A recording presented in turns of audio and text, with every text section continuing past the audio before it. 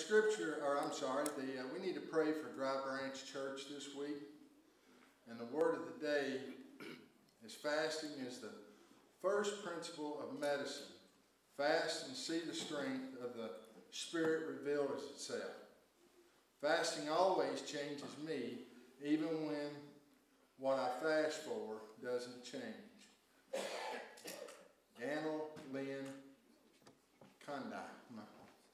Pronounce that right or not. But trustees will be having a meeting today. I guess you had your meeting at 5 o'clock. Also in the back, there's going to be a paper being posted by Brother Lynn that everyone would like to put your name and birthday. And I guess Brother Lynn needs it for something. But he's going to be putting the paper back there. And you can leave that. I think they're balking on you already, brother. Yeah, they don't have to put it here. I was starting to hear comments from up here. It's not for the purpose of doing your age. Give me that evil eye. See, the pastors and deacons and wives are going to Claudia Sanders Restaurant on Saturday, March 19th at 4 p.m. So I guess we'll meet here at the church, what, about a quarter to 4? I think, or something like that for travel. Open prayer time is Tuesday morning at 9 a.m. Sorry, I missed Operation Christmas Child Shoebox Ministry is collecting stuffed animals in February. So tomorrow will be the last day, I guess, to collect the stuffed animals for February. And then back to the open prayer time Tuesday morning. I really suggest that if anybody has the time and availability, to come here at 9 o'clock and have open prayer time with Brother Lynn. It's a good moment of fellowship. Not only that, you can sit down and put your petitions to the Lord. And thank you for continued support on our ongoing ministries, Operation Christmas Child Shoebox Ministry and Bags of Hope Food Pantry. Other opportunities will be Sunday school at 9:45. And again, I've said it before, I highly recommend you come to those. You don't know what you're missing. We really have a good moment of fellowship teaching in Sunday school, and we study the Word of God and get into a deep study of the Word. So I really recommend you come to that. You won't be disappointed. Wednesday Bible study and prayer. I recommend you come to that also, because we really have a good prayer time and to study the Word of God. Really beneficial to us from Brother Lynn's teachings. Then on Wednesday also we have the Children and Youth Church. So, and I've said it every day since I've been coming up here this month. If you know any children, please get them to church. Whether it be relative, neighbor, or anyone you know. Try to get them in church so that they can get good morals and values set into their heart, where they can let the Lord take over their life and guide them into their adulthood. If we don't, the world's going to get them. Amen. And the church and the child will be done. Unless the Holy Spirit intervenes. But pray for the young ones in our nation. Amen. And the scripture verse of the week: the eyes of the Lord are upon the righteous, and his ears are open until their cry. The righteous cry, and the Lord heareth and delivereth them out of all their troubles. Psalms 34, verses 15 and 17. Yeah, let's go to the Lord in prayer.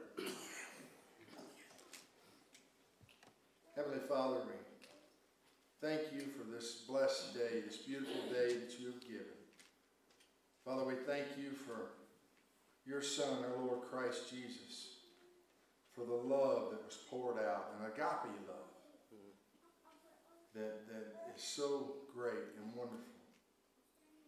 And Father, we thank you for the Holy Spirit, the Comforter that you send to us to guide us and teach us in our daily lives. Convict us when we step out of line. Father, I thank you for this beautiful church, this beautiful congregation. And we thank you for these beautiful children. Father, we thank you for our pastor and for the anointing that you have placed upon him with the truth that has been spoken. Father, we pray for those that are sick and not able to attend, for their healing and comfort. And we pray for those that have lost loved ones, for their healing and comfort. Father, we thank you for the praise reports that we hear every day. Father, we thank you for the love that you pour out in opening our eyes and revealing to us the truth. Father, I pray that each individual here tonight, let the teachings and the truth that's spoken pierce their hearts and their minds, and that we reflect on you daily and to seek your face daily. Father, I praise you and give you all the honor, the glory, and the praise, and that your will be done. In Christ Jesus' name.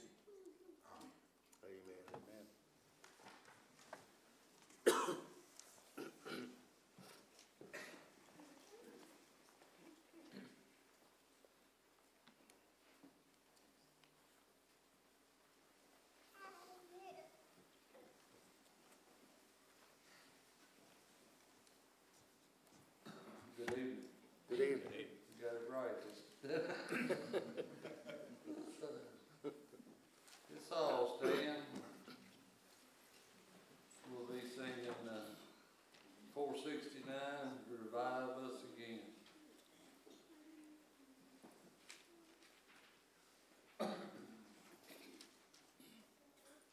We praise thee, O God, for the Son of thy love, for Jesus who died and is now gone above.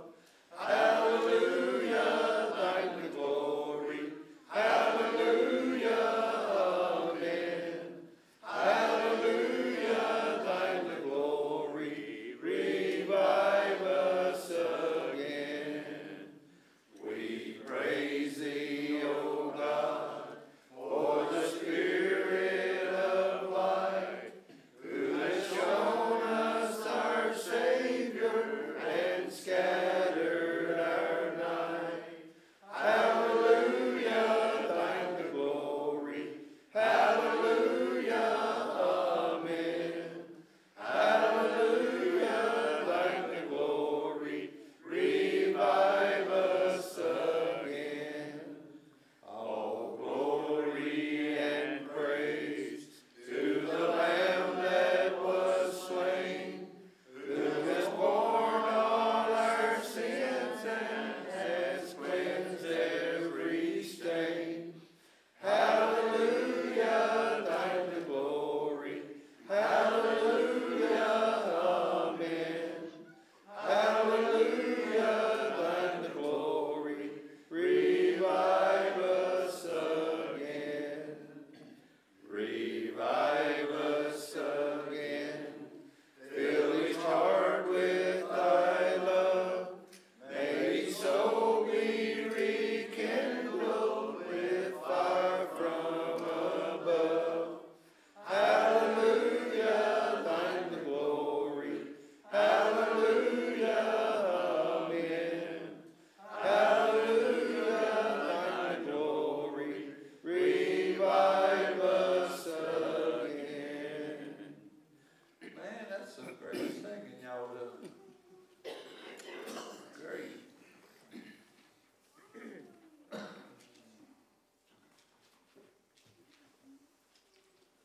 Our next song is 445, Sweet Hour of Prayer.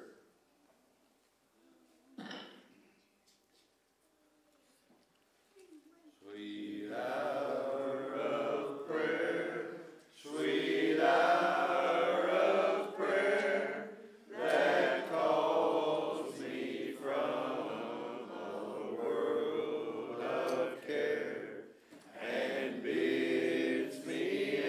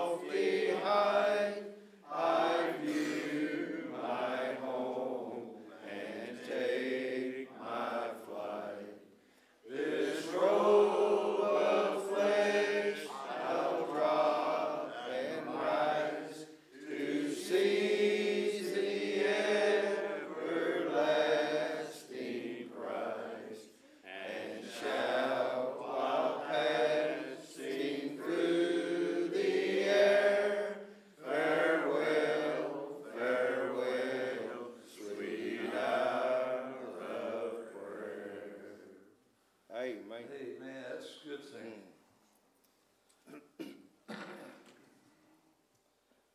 If a couple of our ushers come forward.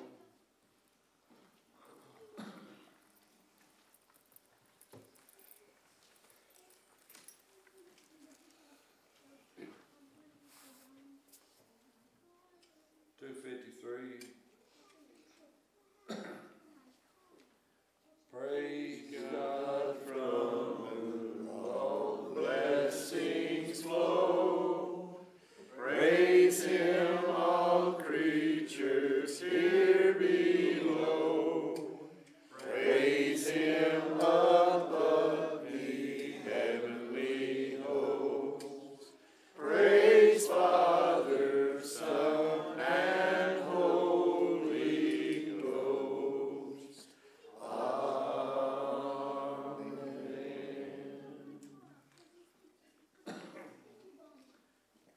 Dear Heavenly Father, we're so thankful to be able to be here tonight. There's a lot of the sick and can't be here tonight, and I pray that you be with them and bless them, dear Father. And dear Father, we just thank you for all the many blessings that you bestowed upon us. We thank you for all the many prayers that you've answered for us. We thank you for your love and your grace. And dear Father, we just want to say tonight that we love you. Thank you for everything that you do for us. Thank you for this church. Thank you for this congregation. Thank you for our pastor. We just ask now that you will bless us and forgive us. And may you take this offering further your kingdom. In Jesus' name we ask these things. Amen. Amen.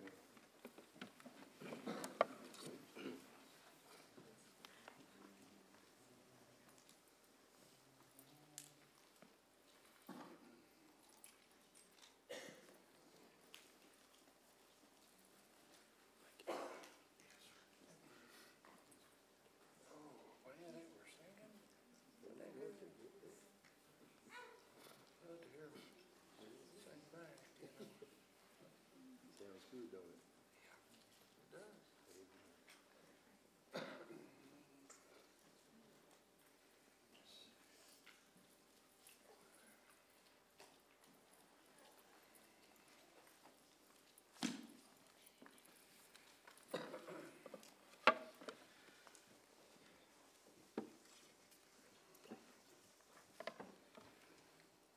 Turn with me to the book of Acts tonight.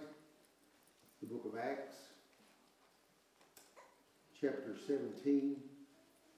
Just want to read a couple verses together. Good to see you out tonight.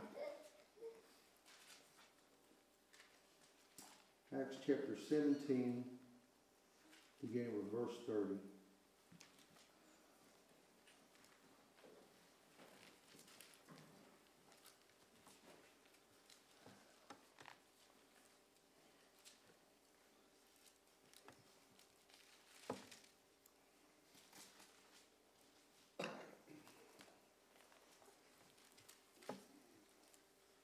Acts 17, beginning with verse 30, thus saith the Lord. And the times of this ignorance God winked at, but now commandeth all men everywhere to repent.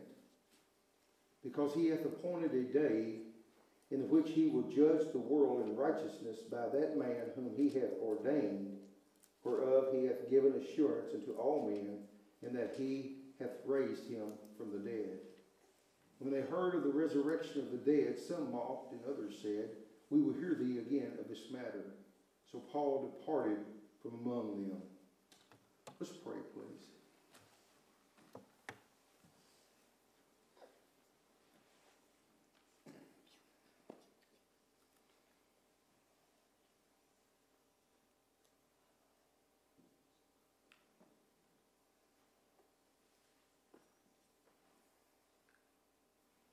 Our Heavenly Father, we bow our hearts once again before you.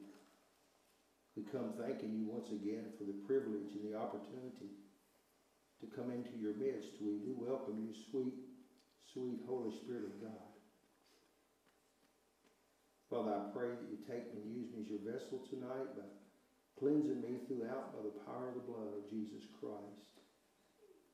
I pray you'd open our hearts and minds to be receptive to the breaking of the bread, and Father, to the video that we'll be watching, that, Lord, our eyes might be open to know the enemy that's within, that, Lord, has all intentions of destroying and hindering your work. But we know that, Lord, in your strength, we can continue on with your work. And so, Father, we ask tonight that you be with us as a church family. We ask you to continue to guide our paths, Lord, and keep us on the path that only you would direct us on. Father, we do pray again for all those that are sick tonight. Lord, we have many that are sick. Father, I do pray for those in Ukraine tonight. Yes. God, I pray for those precious, precious souls. God, I pray your watch care over them. I pray, God, that your will be done. Lord, I thank you tonight for the privilege of standing here, breaking the bread of life, and ask that you minister to our hearts now. Help us to be open-minded, Lord, to the things that are going on around us. Lord, as we talked about this morning, the need to pray and fast because there is so much satanic influence within our lives and all around us in society today, Lord. Father, help us to realize all the more in these times the need that we have for you, Lord, for your guidance and direction, for your watch care over us. Father, I pray tonight if there's anybody here that's never surrendered or trusted you with all of their heart by confessing their sins and trusting in the blood of Jesus Christ for the forgiveness of sin, I pray that tonight might be that night for them, Lord. Father, we just commend all things into your hands and ask that your will be done. We'll certainly give you the praise, the honor, and the glory. For all of God's people said, Amen. Amen. In reading this passage, does this mean a time when God looked away from sin? And the answer to that is certainly no. God has never looked away from what sin is and the way that it separates us. And as we've been going through these last 4 weeks on a Sunday evening to learn more about things that are going on within, it's basically called enemies within the church. I do pray that some have been enlightened. For those of you that have been here, I think our eyes have been open to some things that are going on. And prayerfully tonight, our eyes will continue to be open to the last 2 or 3 minutes of this video is very, very powerful. Trust me, when you get to the end of this video, you will see what I'm talking about. But Paul is speaking here in this passage about the patience of God and the grace of God. Not that God lessens the seriousness of sin, but men think of God's grace sometimes to approve certain sin. Sometimes, as we talked last week about it, people change their views. They change their outlook on things. And we have found that the enemy within, that being some of the people that's within the depths and some of our leaders within that which we believe, have changed their reasoning.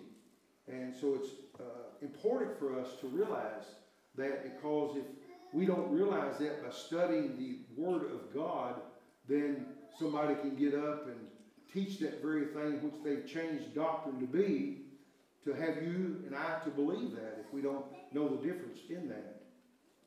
And so the Bible does condemn sin, and the Bible says here that all sins are going to be judged by the Lord Jesus Christ. And Paul says Jesus came into the world, and that God asked everyone to turn to the Lord. Turning to Jesus creates a responsibility for us.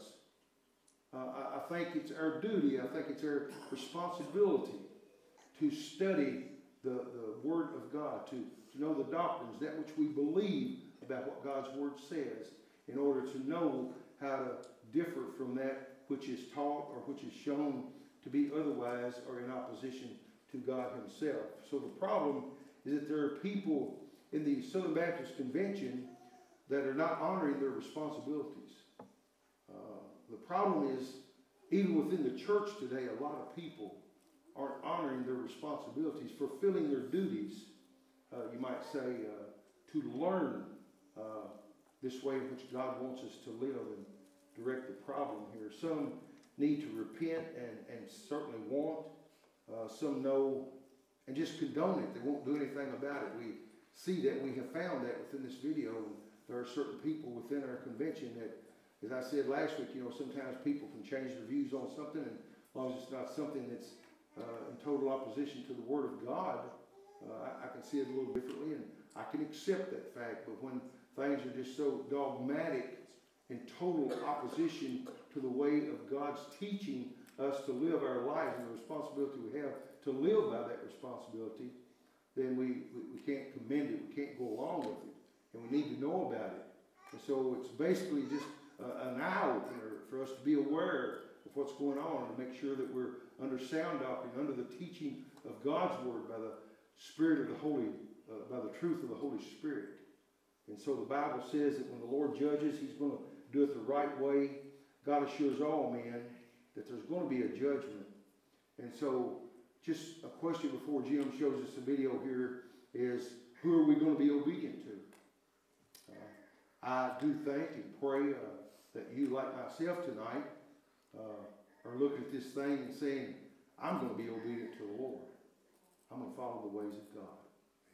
And so, Brother Jim, if you'll share that with Brother Kenny, would you flip those lights up, please?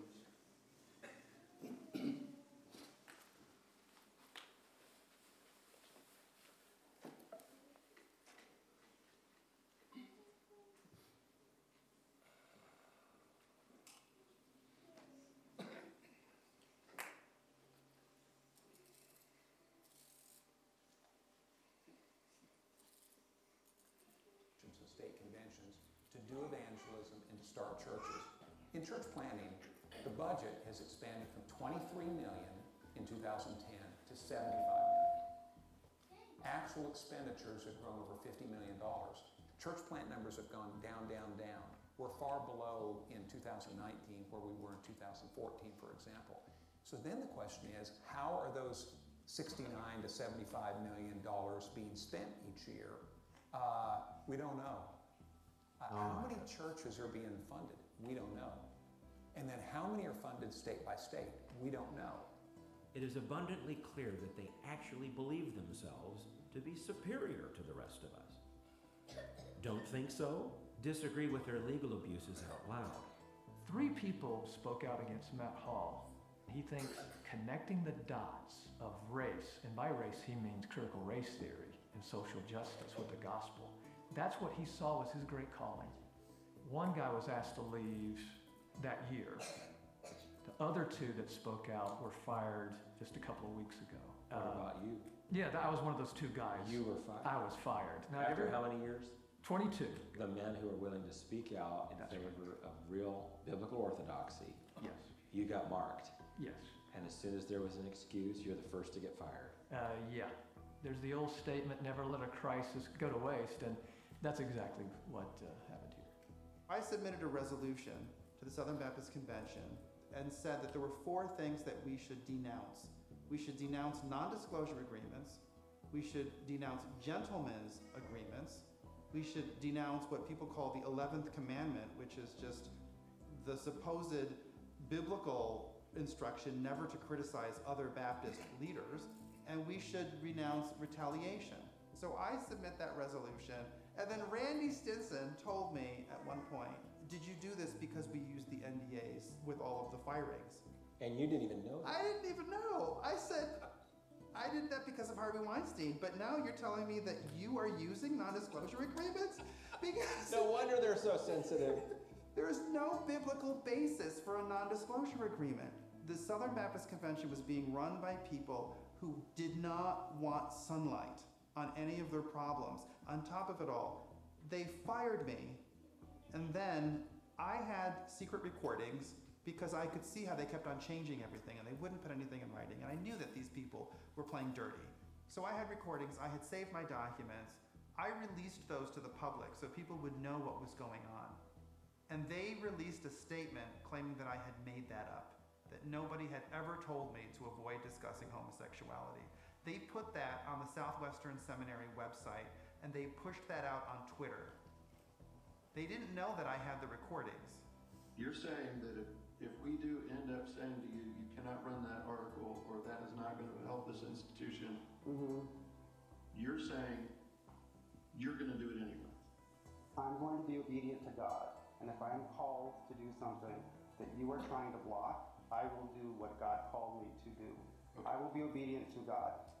The fact that they were going to go to such an extent of having engaged in the non-disclosure agreements, having distorted the curriculum, having tried to force me to give up my testimony and to basically participate in this falsehood about same-sex attracted Christianity, they were then willing to try to destroy my family, to drive me out of my profession, to ruin my reputation so I couldn't support my children and my wife. And they were going to do all that while claiming to be Christian. There is nothing Christian about this at all. There are methods of intimidation that are used by social justice ideologues masquerading as professors at universities like Indiana Wesleyan and seminaries. And these tactics are social in nature, and they have to do with stripping people of prestige, stripping people of credibility, stripping people of their friendships, really, if they don't comply with what social justice ideology, with what the woke cult teaches them to comply with. I was forced into a meeting with the entire staff of the John Wesley Honors College. And so I was at one end of a conference table, and the entire faculty were lined at the other ends of the table. And essentially, they attempted to put me under trial, really. It was a kangaroo court in which they told me that because I was rebelling against the social justice narrative, I needed to repent of essentially my conservative biblical beliefs. And I didn't agree to doing that. And eventually I was kicked out of the Honors College program at Indiana Wesleyan University.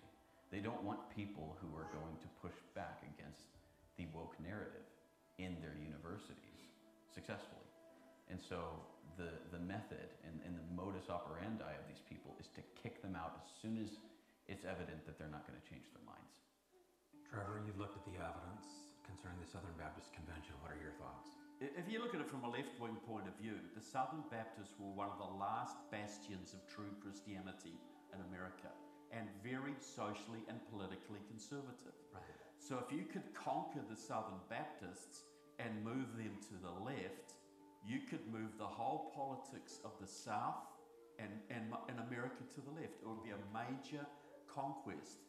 So if you look at it in a purely secular way, this was a battle fought by the left to conquer and take over the Southern Baptists, like they've taken over universities, like they've taken over Hollywood. It was just another institution on their list. Well, I start finding out that Southeastern Baptist Theological Seminary is not the only compromised institution within evangelical Christianity. In fact, most of evangelical Christianity is compromised on some level or is in the process of being compromised. So one of the first things that happened after finding out the extent to which the cancer had been developing in the Southern Baptist Convention, I was reached out to by people at Cru, formerly Campus Crusade, and they were telling me about what was happening in their organization, and I decided to start watching their staff conference from the summer 2019, and it was worse than anything I think I had seen at Southeastern. It was a woke fest. Your value is determined, based on a lie, your value is determined on your proximity to whiteness and your proximity to black. Friends, it is important for us to be awakened to the racial inequities. You may not be racist or whatever, but we all still live in a racialized society. One who's actually on staff with Cru had everyone in the audience stand up, and they read a liturgy against white privilege, confessing their sin.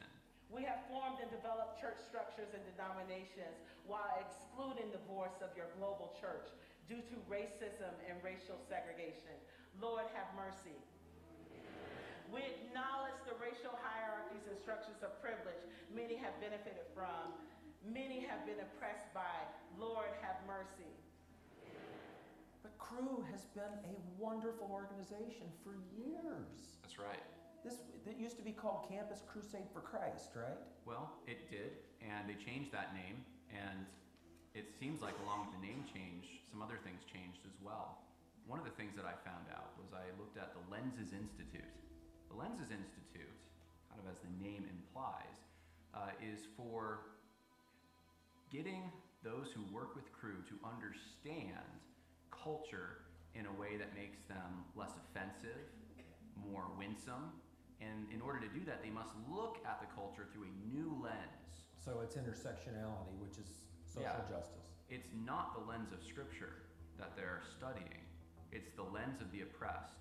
John Perkins was popular in the late 60s, mostly early 70s, and did some good things, but he is now thought well of in the Gospel Coalition. He's spoken at Southern Seminary, and he has influenced Cru's Lenses Institute. So I have a couple terms for us to look at today that will be helpful for the activities that we're going to engage in. Keep going. So we're going to hit stereotype, prejudice, privilege, and power today. And so when we talk about privilege, it's in all these different aspects of our lives, but certainly at skin color as well. And so we'll talk a little bit about that. At the Cru 19 conference, one of the keynote speakers was an individual named Sandra Maria Van Opstal. And she spoke on that she never understood the book of Amos, even though she had a seminary degree, even though she learned Hebrew and she studied it with people who knew what the language said. It wasn't until she studied it with prisoners that she knew what it really meant. And she encouraged the people there at Cru to learn the Bible from the standpoint of the oppressed, to see it through the lens of people who are oppressed by the system, because they somehow have more knowledge. I've been looking at the conferences too. Like in 2015, the guest speaker was Michelle Higgins. And she talked about the importance, really the 11th commandment was ending white privilege. This was the whole focus of her talk. You know, this was in the Midwest. The young kids were mainly white because it was the Midwest. And they would have walked out of that conference thinking that God's mission for them was ending white privilege. They might be on food stamps. They might have no money to their name, but their big mission was ending white privilege. But what they weren't told is that Michelle Higgins, a pastor from St. Louis, Missouri, is a member of the Organization for Black Struggle, which is a front for a pro-Chinese Communist Party called the Freedom Road Socialist Organization. These are the people that burnt Ferguson, Missouri to the ground. And these are taking their instructions from Communist China. Yet these young evangelical kids are being taught this as though it's Christianity. In Cru documents, they quote actual Maoists. So this is real communism they're being taught. These young Christian kids are being taught stuff that basically is in favor of the Beijing's program for the destruction of America, and they think somehow it's biblical. We're seeing that the social justice religion and Christianity are merging, and in Cru, those waters have met, and many staff have reached out to me and told me exactly what's going on. In fact, within the last few weeks, I've had staff reach out and say that they've been forced out, that they've had to quit because of things that they've been asked to do. For instance, some have been required, some staff, to go to the Lenses Institute, where they are thoroughly indoctrinated into social justice thinking. And it's been a compromise that they just cannot, in good conscience, participate in. It's easy to think of these things we've been learning about as silos. Just unconnected, isolated individuals and ministries who have made compromising choices. The shocking aspect is that this trail is actually an interconnected web. So you have this main organization called the Gospel Coalition, which was founded by Tim Keller.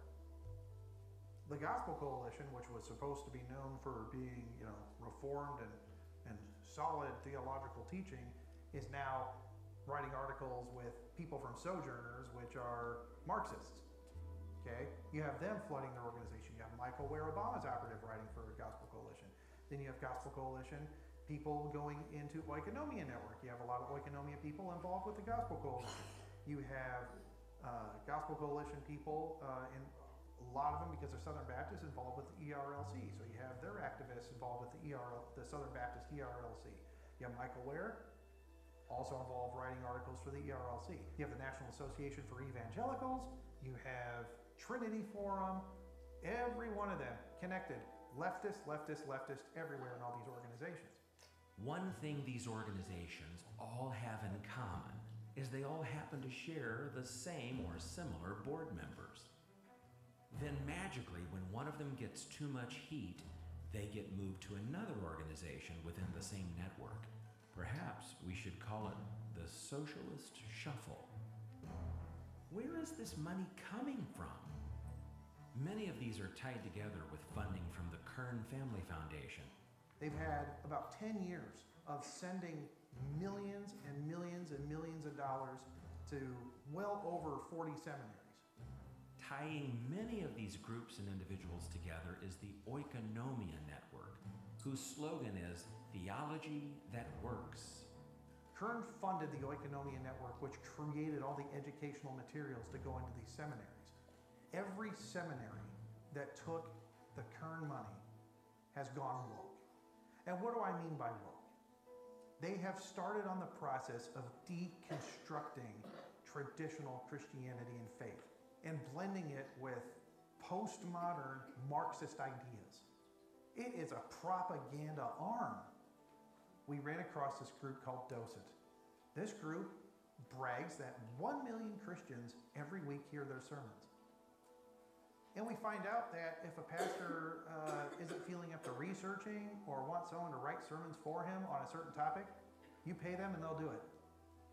We found that the former president of the Southern Baptist Convention, J.D. Greear, and then the new president of the Southern Baptist Convention preaching on the same series, but it wasn't just preaching on the same series or the same Bible or the same outline, it was verbatim. One of the worst Southern phrases is, bless his heart. Some of Jesus' strongest words in the Gospels were about people like this.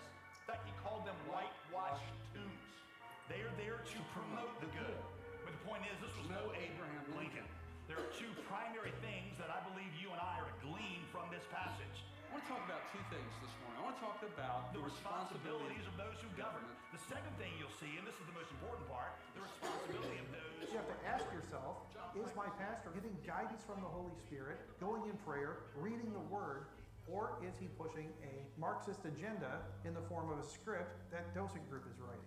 We find that J.D. Greear is endorsing Docent as a source to help them with their sermons. Matt Chandler, woke pastor, endorsing Docent as a place to get their sermons. And we find other woke pastors endorsing Docent Group as a place to get their sermons. Woke, willfully overlooking known evil. So you have woke, but then we have awake, which is always attacking known evil, which is what we're supposed to do as Christians. You want to be woke? Do you want to ignore evil and placate and coddle the sin, or do you want to be awake and attack the devil at his gate? The enemy knows our language. They know our weaknesses, and they know how to exploit it. They know our theology. They know our Christian generosity. They don't care. They will use everything they can to exploit it. When you hear words like white privilege, when you hear words like lenses, when you hear words, we're going to look at oppressor versus oppressed, redistribution, relocation, and we're going to learn about social justice. We're going to learn about, and you hear all these buzzwords. These are all talking points taken directly out of communist literature and communist ideas. Maybe they look at it like spokes in a wheel. Each faith comes from a different point of origin, but they all end up converging like in the hub of the wheel. What do you suppose the fly in the ointment is? The evangelicals are the fly in the ointment. Yeah. These alliances that we're seeing emerge are global in nature. We'll specifically mention the Organization of Islamic Cooperation, the OIC, the largest non-governmental organization in the world other than the UN itself. 57 countries aligned together.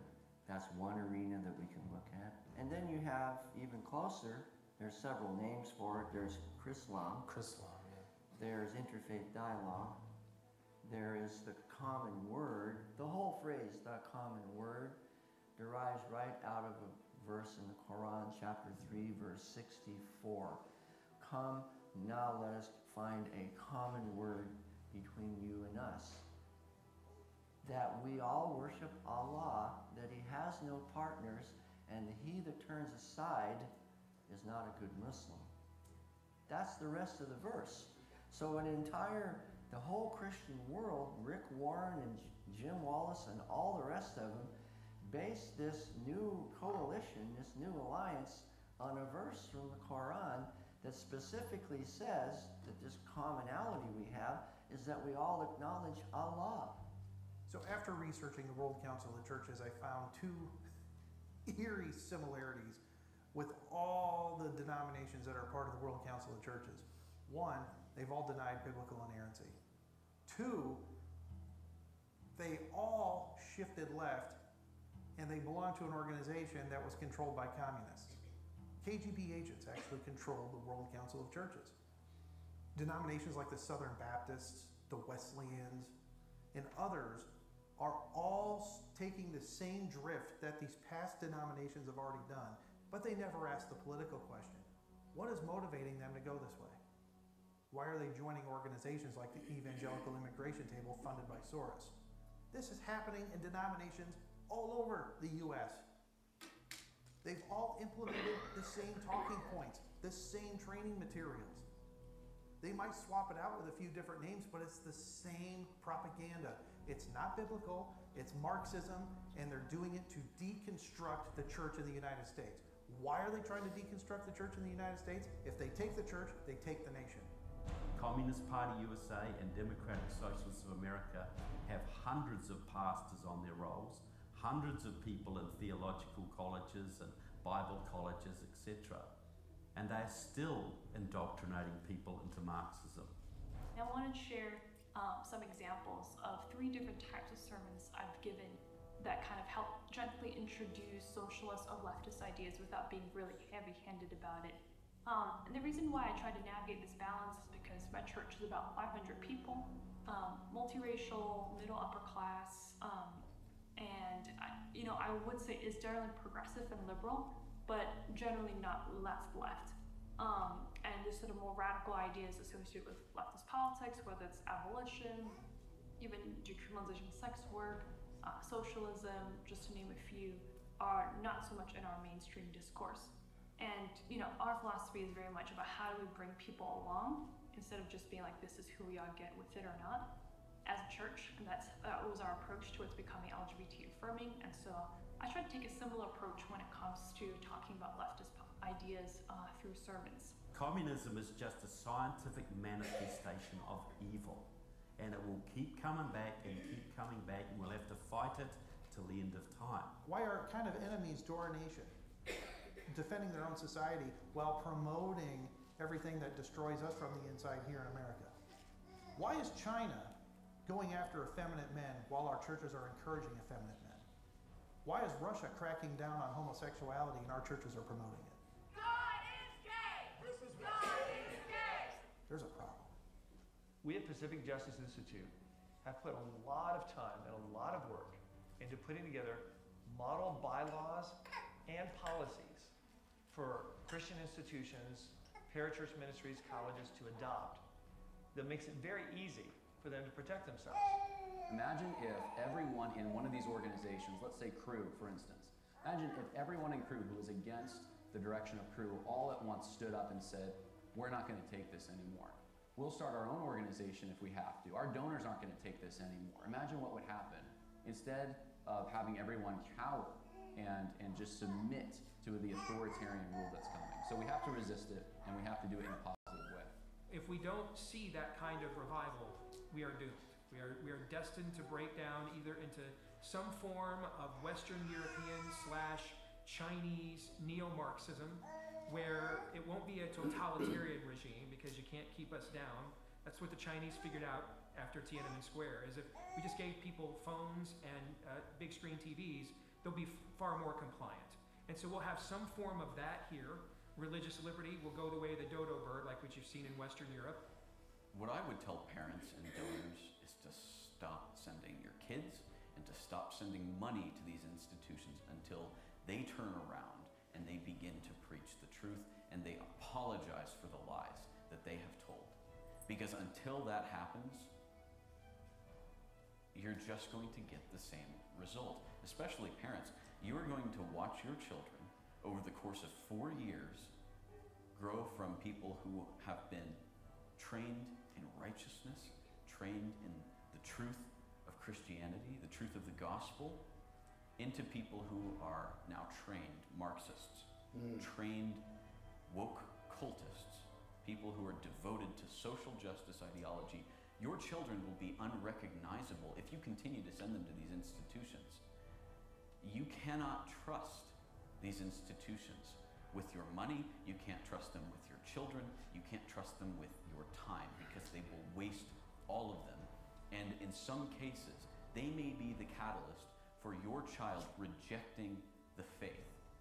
We've got lots of people now that don't think they were born with any gender. We've got clergy holding public prayer blessings at abortion clinics.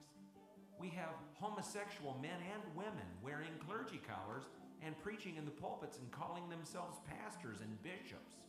We have men pretending that they're women, insisting upon invading women's restrooms. Women pretend that they're men and insist upon invading men's restrooms. The local church can't string a sentence together without mentioning love all the time. This is the result of telling people God loves you instead of telling them they need to repent. If we would just do what the Bible tells us to do, we would just say what it says to say. That message is so powerful. There's not an army in the world that can withstand it. Amen. There's not a nation in the world that can withstand the preaching of the real gospel. There's not a false religion on this planet that can survive a people willing to preach the real gospel. This gospel overthrows wicked kingdoms and takes down tyrants and brings liberty out of the ground. This gospel puts joy inside of people that cannot be smashed no matter how evil it gets in society. You can't stop the real gospel of God. The problem is not that people don't want the gospel. The problem in America is not that the gospel's too weak and the devil's too big. The problem is people won't preach it. Amen. You substituted it with sugar. If we would preach the gospel, we could still save this country. The gospel is the only way to save America. Obey the gospel. And what is the gospel? It's a kingdom with laws. How do you save America? I'll tell you how. You have to preach the real gospel, and you have to confront people and be willing to have them say, "You're mean. I don't like you." You have to be willing to lose your job to stand for something. You have to be willing to not get invited to some party. You have to be willing to be uninvited from the next family reunion. When Jesus said, if you're not willing to turn your back on your brothers and sisters and mother and father, you can't be my disciple. He was serious. Amen. I'm tired of fake Christianity. Amen. It's hard enough to do my job. I need real warriors. Preachers who are listening and watching, you've got to preach the real gospel and stop patting people on the head. You've got to do what Jesus said to do, and you start the gospel with repent. The kingdom, the laws, you broke them. You cannot skip that step. If you skip that step, you're cheating people out of salvation. It begins in the pulpit, but it immediately leans upon you sitting in the pews. You are the ones that are called to herald the gospel to your friends, your family, and your neighbors. You're the ones, not just us. It's you too. You have to tell people, listen, There's a kingdom. It has laws. You can see it in the Ten Commandments. It's the simplest way to look at it. This is simple. You've broken them. You're in trouble. You've got to repent. Jesus made a way for you to get saved from what you're going to get if you don't repent, and that's hell. What am I supposed to repent for? Just because you say it's sin? I don't think it's a sin.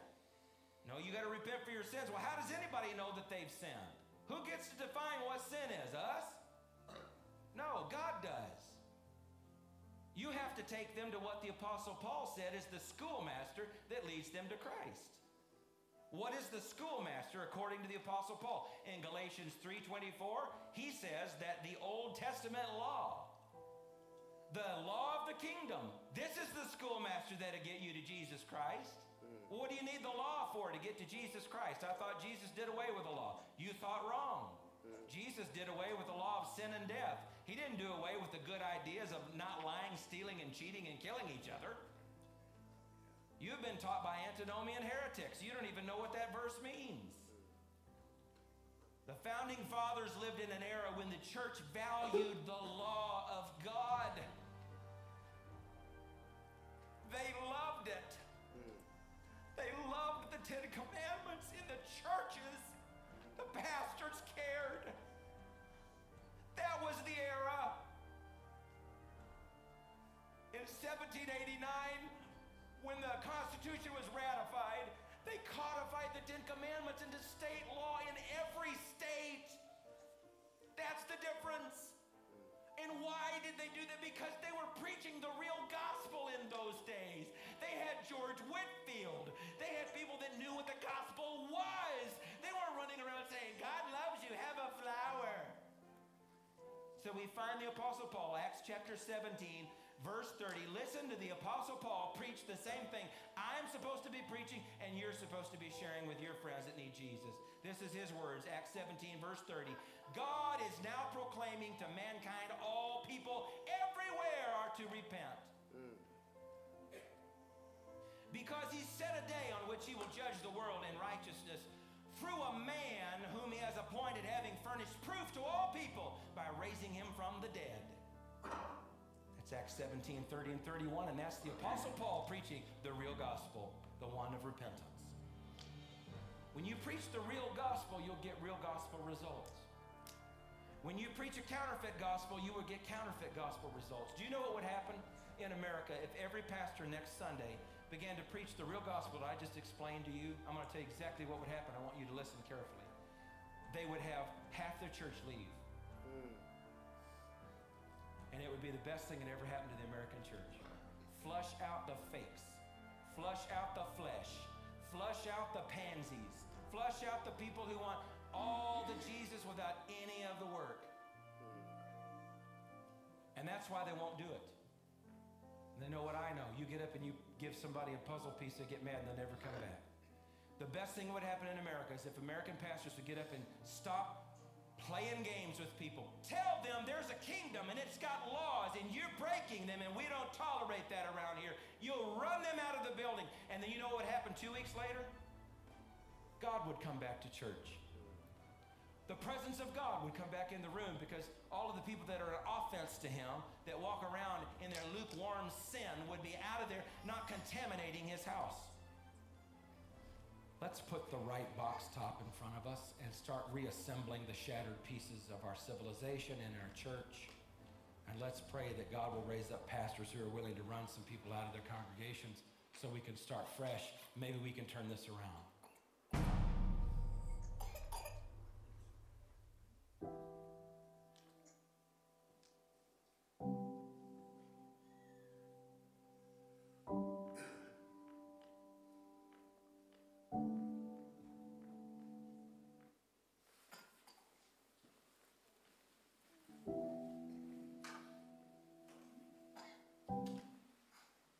I had a few things I was going to talk about.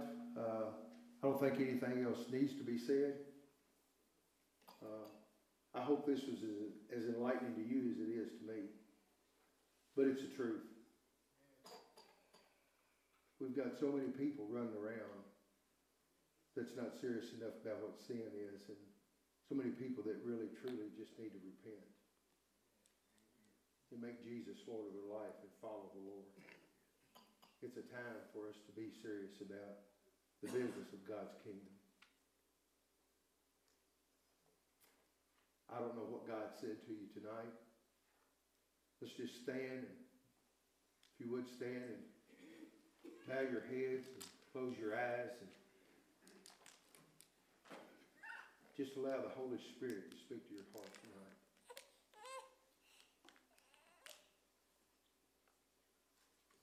May we ask ourselves, how serious are we about the kingdom work? How passionate are we about the true gospel? As he shared with us tonight, my friends, listen. If there is one thing I would like to comment on, it's this. Our young people are in deep trouble. In our colleges, our universities, even our elementary and high schools. Our children are in trouble, my friends, because of the indoctrination over the last many years in which they have been taught and are being taught today. This wokeism. And just maybe God's going to show us a way that we might be able to do something about that. Let us be open-minded about what God might lead us to do as a congregation. Brother Ronnie, you will come and lead us in a hymn of invitation, brother. I have decided to follow Jesus. Page 305. I have decided to follow Jesus. I have decided to follow Jesus. I have decided to follow Jesus. No turning back, no turning back. Though none go with me, I still will follow. Though none go with me, I still will follow. Though none go with me, I still will follow. No turning back, no turning back. Amen. Thank you for being here tonight. I pray that God will give you a blessed week. Share the gospel with somebody. I pray you'll come back and be with us Wednesday night. It's always an honor to have Brother J.R. with us. Brother J.R., would you lead us in a word of prayer and dismiss our service, brother?